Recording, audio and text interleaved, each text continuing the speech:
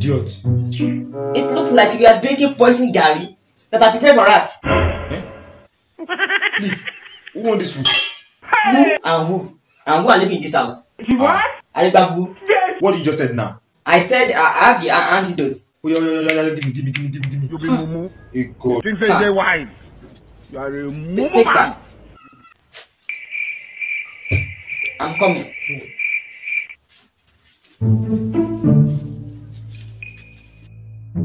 Daddy, where is the poison? You what? Which poison? The one I gave you to hold now. I thought it was the antidote now. So you've done everything. Hey, answer me now.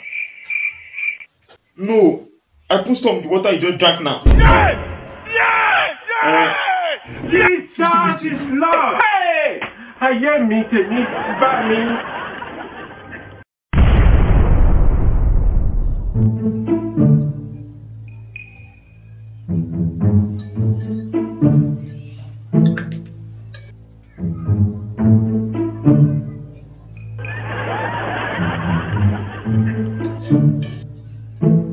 Daddy, What happened to your head? what's none of that? Kilo Shuri. What do you carry? What do you throw? Please, Daddy Dean. What do you want? Now you are talking. Take me back to my biology father. Biology father, how biological father? Which one? Maybe most of them. How many fathers do you have? I should be asking you that one, sir. Should I lie to you? That you are my father. That's not a lie. Then who is my father? Oh, don't I want to be your father? Look at yourself and answer the question. Yes! I want to hear of this.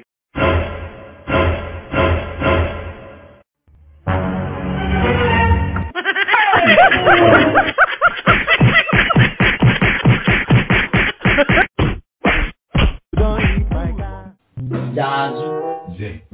Pokotua, Maweki Ilu Amozu. Jesus is what?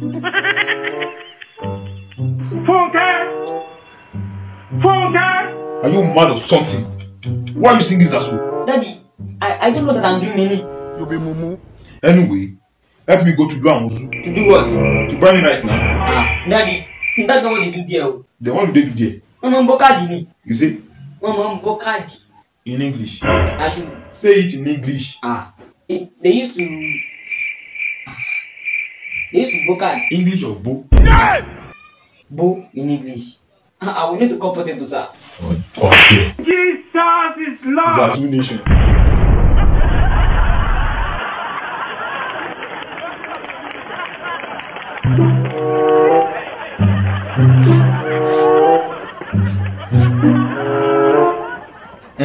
Tajudeen, what do you say you are going tomorrow? Tomorrow, okay. I'm going today.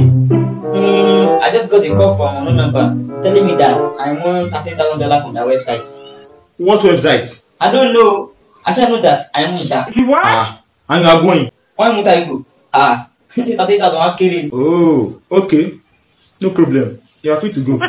But what I know is that I'm not going to pay for your ransom. I don't understand. Hey now, because I know you won't make it back home.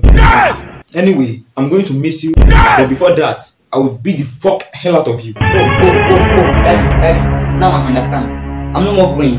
No, that can't stop you from getting beaten.